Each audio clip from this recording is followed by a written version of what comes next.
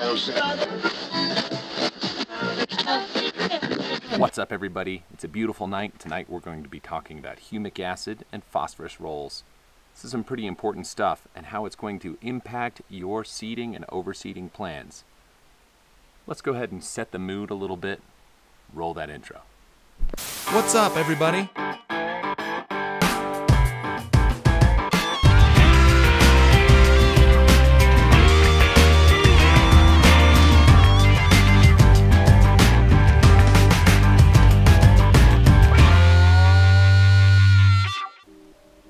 Ooh, that's better. Let's actually set the mood for phosphorus. You know, really, even the name comes from the morning star, in Greek, Phosphorus, if you wanted to say it all fun and be weird.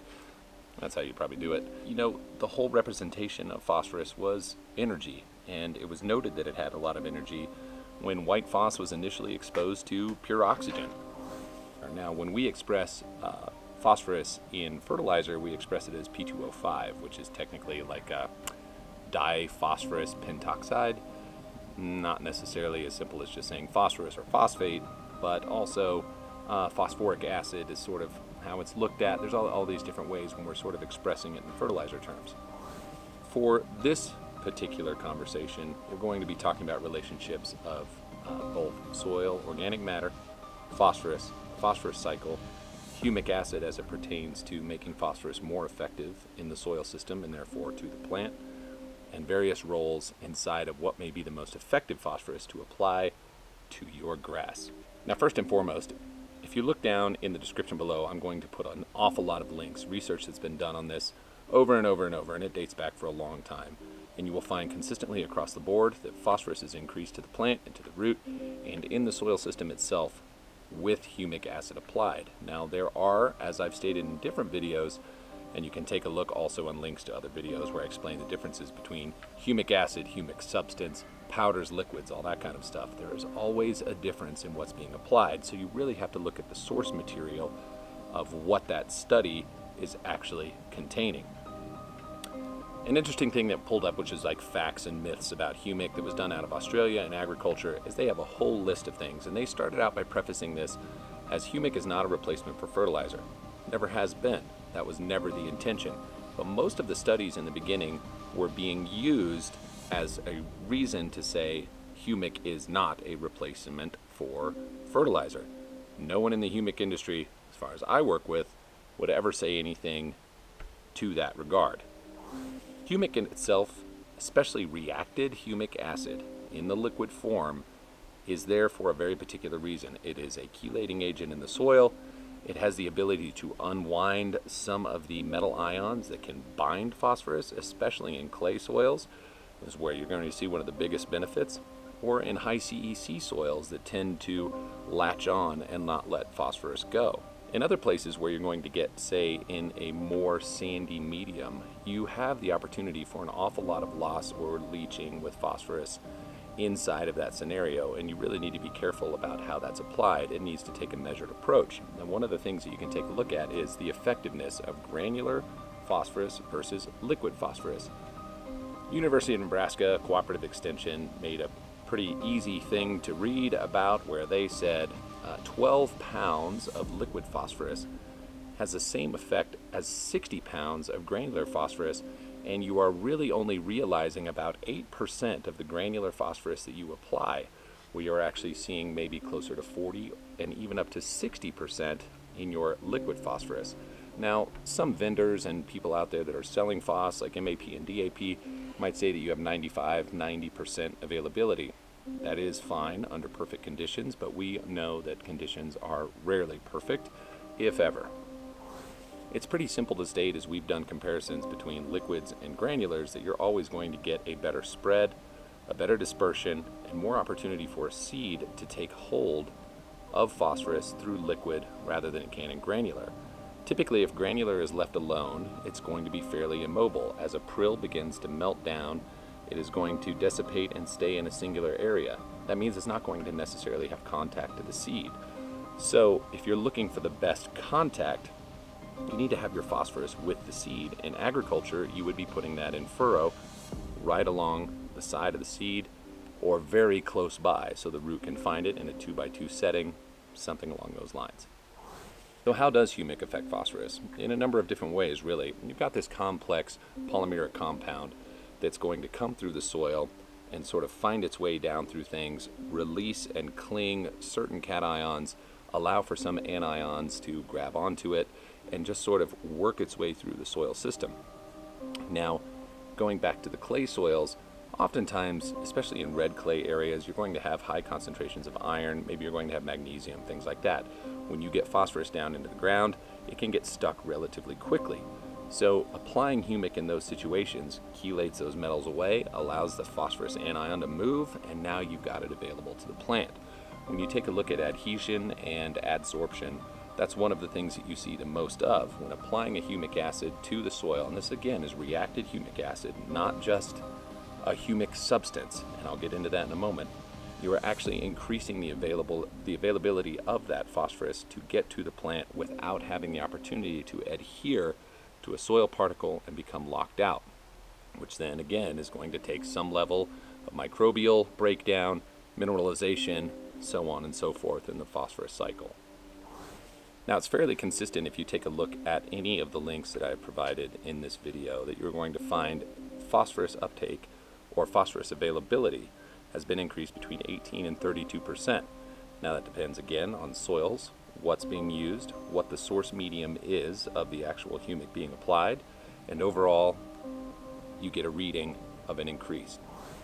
So one of the things that we found out when we were first putting together and formulating Green Pop was that the math didn't add up. When we took our source material of phosphorus and we combined it with our other humic substances in solution, we got a different reading than what was expected. What was expected was lower than what we actually came up with, and we found that we were actually unwinding more phos even in our source material.